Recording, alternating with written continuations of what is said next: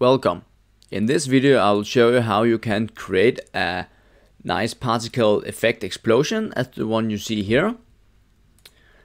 Remember, all prefabs, scripts, everything I use for my tutorials, they will all be on my Patreon site. The link will be in the description. And remember, if you want to see more videos from me, please hit that subscribe button below. Let's get to it. So let's start creating the particle system. So right click, effect, particle system. Let's call it explosion.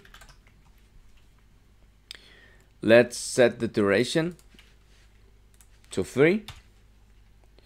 Set the start lifetime. Random between two constants, 1.8 and 2.9. Let's set the start speed.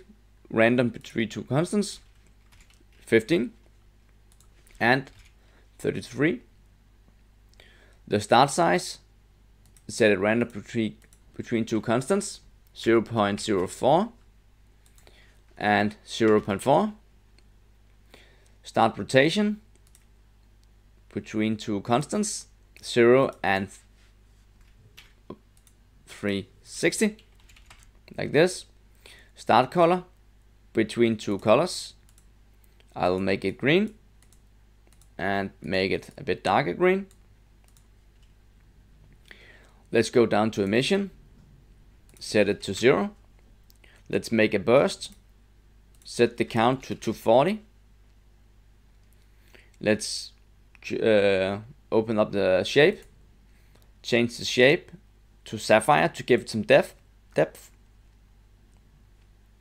Let's go down to renderer, change the material to sprite default.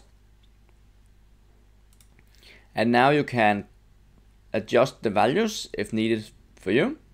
And you can turn on and off the loop here.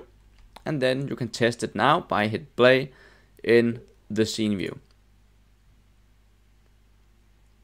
One more thing that we need is color over lifetime.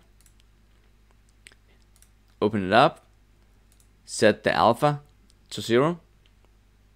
So the particles will fade away. Now let's test it again. And there we go.